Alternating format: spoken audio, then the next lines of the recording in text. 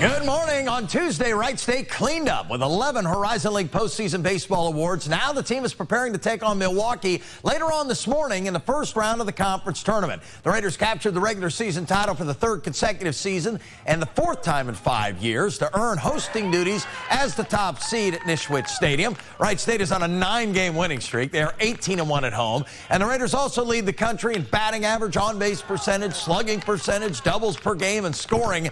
However, that doesn't really guarantee anything heading into the tournament.